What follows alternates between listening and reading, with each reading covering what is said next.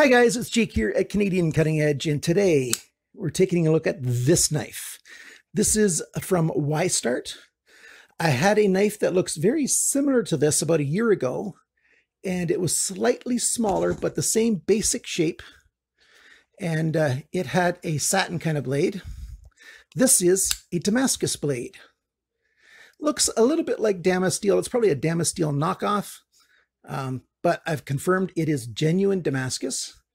And we've got a Kydex sheath, a Kydex scales, liners, a little bit of skeletonization on there.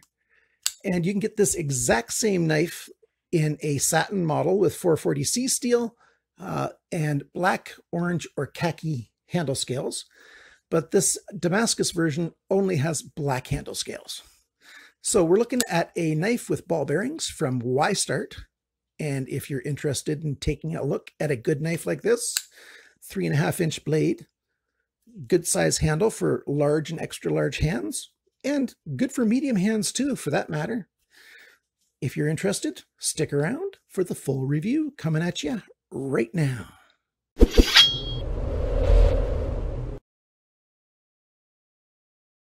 Okay, so the model name for this is the LK5013D for Damascus. So this exact same knife, like I said before, with just the satin 440C stainless steel blade, that's just the LK5013. You've got this handle that's got these milled ridges on them. Very nice and grippy, but not overly grippy. Feels very good in hand. The liner lock, it's a little hard to see exactly how far it engages, but it's a little over halfway engaged, but very close to halfway engaged.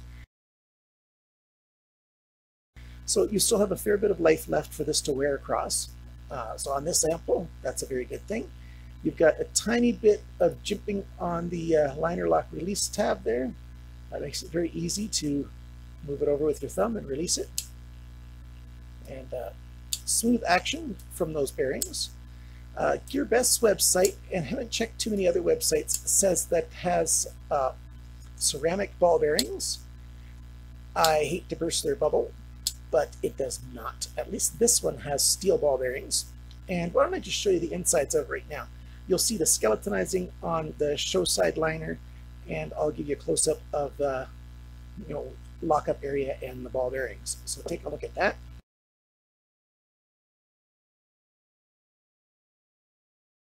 So yeah, I think it's very clear that those are stainless steel bearings, but not a bad thing that the bearings work very well. Just 3 years ago, even 2 years ago, it was rare to see these knives with ball bearings. It was just washers.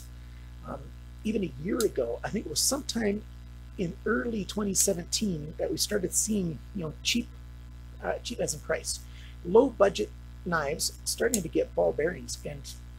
And it was very, very recent in this hobby. If you're very new to the knife hobby, you can't imagine the number of changes that have happened just in the last 5 years. It's been a tremendous roller coaster with steel types getting very, very high-end steel types these days to, this Damascus. This looks like it's a Damasteel imposter. I don't believe it's Damasteel, that brand name, but it is a Damascus steel.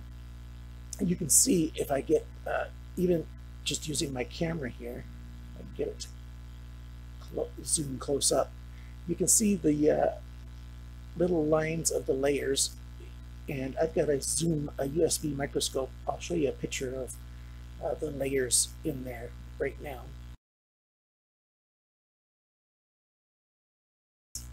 It's a Damascus steel. They didn't tell us what the inner core is, and I have not yet found a YStart website and a YStart address at all. You buy a YStart knife, you're not getting warranty from the factory. You're not getting any help at all from the factory or anything. You can basically go back to the retailer where you bought it, and that's your only recourse if there's a problem. I've not had very many problems with YStart knives. YStart knives have been quite good for the most part. This is probably, I haven't kept count, it might be number 10. Maybe I've done a dozen of them now. They're decent knives. They often come with slightly different hardware than you often see. This one has sort of that P symbol screw head, so it's got like 3 flats sort of going off on an angle. And then you've got flats for the other screws that don't go all the way through, but I'll show you a close-up of one of those. And then we've got Torx here for the pocket clip. Pocket clip is right side tip up only. By the way, how deep that is, that's over an inch. It's about 3 centimeters that it sticks out of your pocket, about 1.2 inches. Okay, let's take a look. Here's a pair of jeans that I've mocked up on a wooden block just for this purpose. They go on there like that. So there you go. Like I said, that's just a little bit over an inch, about 3 centimeters sticking out. It's not terrible. It seems more than it is when you see it on the pants. It's not that bad. There's only the one side, though. You don't have a pocket clip option on the other side. The lanyard hole is humongous. You can easily fit 550 paracord through there. You've got little hourglass shaped open pillars here for the open pillar construction. So one there, and then you've got your pivot. Now your pivot screw is a free spinning pivot screw, and I so dislike free spinning pivot screws. It's not that hard to make them so that they, one side holds and then you just have to unscrew the other side. But no, you need to put a screwdriver, one on each side. And if you've ever tried it, like lay down your knife on a table like this, and you take your 2 screwdrivers and you try to do it, it's crazy because sometimes you slip and your screwdriver goes into your other hand or worse. So I'll show you a little bit of a video on how I solved that problem. The problem with these freewheeling pivot screws is you need 2 screwdrivers. So you need a way to hold your knife. I've got a separate video on this clamp, but you need any kind of VISE clamp system that holds your knife for you so you've got 2 of your hands free. This is the only safe way to do it. Doing it just in hand, I have sometimes cut myself or stabbed myself. If you try to hold the knife at the same time, it'll slip and you go like that and you stab yourself. So do yourself a favor, get one of these. It will save you frustration, which is a big thing. And you could save yourself a mild injury as well. And then it's easy enough now to undo these screws. And all you have to do is think about undoing the screw, and you don't have to think about, holding on to that. Very easy that way. So there you go. And I would suggest if you don't have one, get one of those vices. It really does make a big difference. So we've got, let's talk about the shape of everything here. We've got a drop point blade, lots of belly, good long flat area here, nice sharpener's choil. We've got this opening here for your thumbs. You can use your thumb deployment this way if you want to.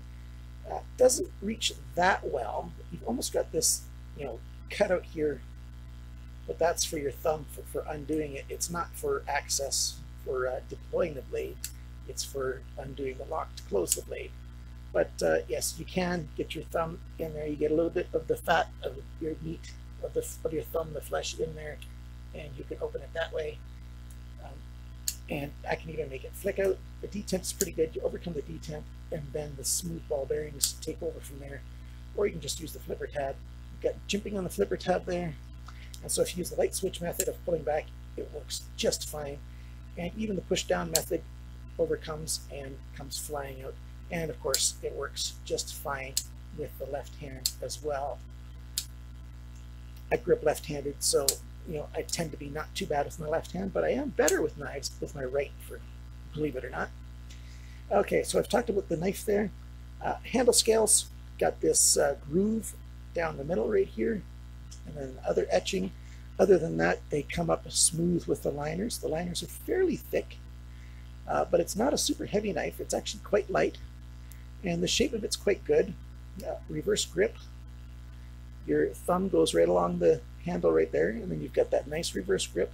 My hands are large, bordering on extra large, and it fits right in there. So it's no problem at all for most guys. If you've got large hands, this knife is a perfect fit for you. And for medium hands, it fits okay. And for extra large hands, it's just a little bit small, but not terrible.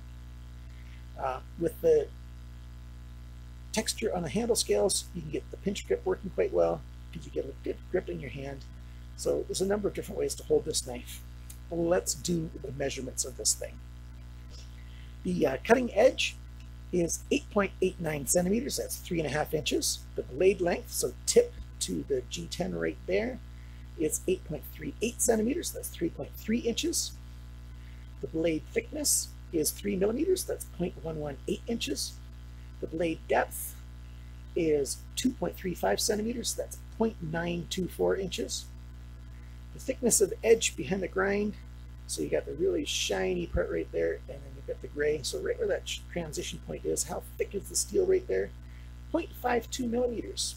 That's 0.02 inches. That's very, very good. I really like that. That's pretty much perfect for a knife of this size and thickness, everything considered. My target for a knife like this is to be 0.5 millimeter thick, so 0.52 is almost spot on. The handle length, so I'm talking just all the G10, handle length is 2.43, whoops, that's the wrong measurement, I'm reading at the wrong spot, 11.65, 4.59 inches, so 11.65 centimeters, very, very good. The grip area, so behind the flipper tab to about the middle of where this screw is, because it starts getting round there, the grip area is about 9 centimeters, 3.54 inches. The handle thickness, not counting any of the pocket clip, is 1.35 centimeters, that's 0.53 inches, so already just over 1/2 inch thick. Very good, not a problem. And the handle depth, the deepest spot is right by this transition, sort of an extra choil back here, great for that reverse grip, by the way. So right there, 2.43 centimeters, 0.96 of an inch, so almost an inch that way. The total length of this knife when the blade is deployed from tip to tail is 20.05 centimeters, that's 7.89 inches. So basically it's just under 8 inches long, and it weighs 103 grams, which is 3.65 ounces. So an 8-inch knife, well under 4 ounces. This is a well-proportioned knife. The balance point is, let me put it on my finger right here. There we go. It's a little bit further back than I like it to be. I like to be a tiny bit more forward than that, but it's not bad at all. I like to be right in the center of this choil. But very good. The proportions between the blade length and handle length are very good. It's a nice knife for all of those things considered. Well, how much are you going to pay for this? Well, GearBest has it. There's not a special on or anything right now, so the retail price, I'll give you the price for this version and the Satin 440C version. So that's a lot of numbers coming at you right now, so pay attention. And I'll give you the Satin prices first. So $19.99 for 440C, $26.81 American for Damascus. In Canada, we're talking about $26.01 for 440C, $32.89 for the Damascus. In Europe, $16.41 for the Satin, 22 euros even for the Damascus. And in the UK, it's 14.36, or is it 3.8? I messed up my notes here. It's one of those two. Pounds sterling, and the Damascus version is 19.28 pounds. That's not a bad price at all. So we've got a knife that looks good. We've got a nice strong tip here. The blade comes up very well, and we've got a good edge there. Let me zoom back out just a little bit. It looks good. It's a good looking shape, nice design. Oh, by the way, there's a little bit of a recess right here for the flesh of your thumb to sit in there. It's a tiny detail, but it works, very well to give you that little bit extra grip and assurance that you're holding it really well in your hand. By the way, the stop pin is nice and thick as well. I forgot to mention that earlier.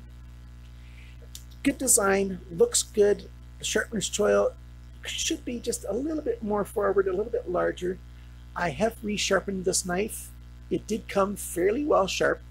I just happened to use it so much that it needed to be resharpened because it's a fun knife. I was carrying it quite a bit.